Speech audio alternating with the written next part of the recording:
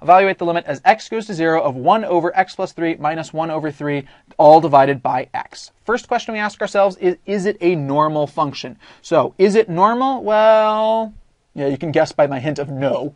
If we plugged in 0, 1 over 3 minus 1 over 3, 0 on top, divided by 0 on bottom. No, definitely not normal. So it is not normal. Oh no, what are we going to do? Well, the next thing we ask ourselves is, can we cancel factors? So can we cancel? Not easily, right? 1 over x plus 3 minus 1 over 3. Really don't see any easy ways to make cancellation show up there, so probably not going to be able to cancel, at least not easily. So our next question is, last time we asked ourselves, can we rationalize? Well, there's no radicals here, so we can't rationalize, but we can take a hint from the idea of rationalization. The idea of rationalization was multiply the top and the bottom by something that makes some part not weird anymore, not as strange to deal with, so hopefully we can get cancellation to appear later. Well, what would make the top, the thing that's really strange about this is we've got fraction over fraction, right? We don't like fractions and fractions. So how could we get rid of some of those fractions by multiplying? Well, the easiest way to get rid of the denominator in the top is to just multiply by the denominators in the top, right? So if we multiply limit, so I'll rewrite the thing out, limit as x goes to 0 of 1 over x plus 3 minus 1 over 3 all over x. Well, what would get rid of the x plus 3? Well, x plus 3 would get rid of the denominator of x plus 3. What would get rid of 1 over 3? Well, multiplying by 3. So we can get rid of both of those denominators by multiplying that whole top by x plus 3 times 3. That'll cancel out each of the denominators as we work through it. And remember, it's always going to multiply the whole thing. When we multiply the quantity because we have to have distribution showing up. And on the bottom, we'll have to have the same thing because otherwise we're not multiplying by, we're changing the expression. We can't change the expression. X plus 3 times 3 over x plus 3 times 3. Great. Our limit continues. Limit as x goes to 0. What do we get on the top? Well, x plus 3 times 1 over x plus 3. Those cancel out. We're left with just the 3 left over, right? So x plus 3 times 3 on 1 over x plus 3. The x plus 3 cancel out. We're left with just 3 minus when x plus 3 times 3 hits 1 over 3. Well, the x plus 3 doesn't do anything, but the times 3, that cancels out, so we're left with minus quantity x plus 3.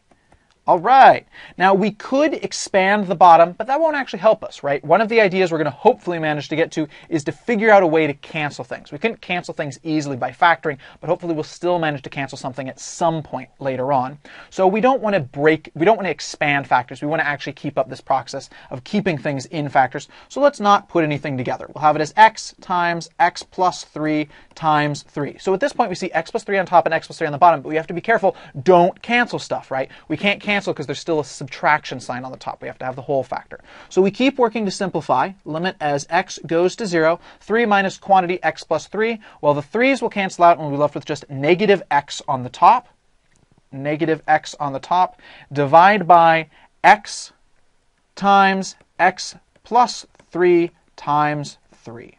Great. Limit as x goes to 0 of negative x over x times x plus 3 times 3. At this point we go, hey, we can cancel some stuff. This x and this x cancel, and we're left over with the limit as x goes to 0 of negative 1 now, because it just canceled out the x, not also the negative, times x plus 3 times 3. Now, we ask ourselves, now that we've managed to cancel something, if we were to plug in a number, would we have something weird happen? Would it be normal now? If we plug in 0, we get negative 1 over 0 plus 3 times 3. Hey, doesn't look like we're going to be having dividing by 0 any issues anymore. It isn't weird anymore, so we can just plug in. So we have this is equal to the negative 1 over 0 plus 3 times 3. Once it's not weird, we can plug in because now it is effectively normal. And when it's effectively a normal function, you can just plug into it with your limit. Negative 1 over 3 times 3. So that gets us negative 1 over 9. And there's our answer. Great. All right, so at this point we've got a really good understanding for how to figure out how limits work. The basic idea is, all right, I've got a limit that is normal and doesn't have anything weird happen. Easy, just plug in something, crank it out, see what number you get out. That's what the limit is. Because normal means that your expectations will be met. If it's not normal, if there's something weird happen, you try to manipulate things. You either pull out factors, you multiply the top and the bottom, you do something where you're allowed to cancel factors later on, and then you check and see, okay, now that I've canceled out the factors, is it possible for me me to plug things in and have it be normal effectively? Can I now plug in now that there isn't hopefully a weird thing happening? Sometimes there will still be weird things happening. All the examples we saw here, we canceled out anything that would cause weird stuff to happen, but sometimes you wind up still having weird stuff no matter what you manage to cancel out. And in that case, it can help to check a graph and go, oh, I see, it's going to blow out to infinity, something like that, and you'll say, oh, it's never going to work. But a lot of the time you can cancel stuff out and you can go, oh, okay, now it's effectively behaving like a normal function, so I can plug in the x value that I'm going towards and just crank out an answer. All right, we'll see you at Educator.com later. Bye!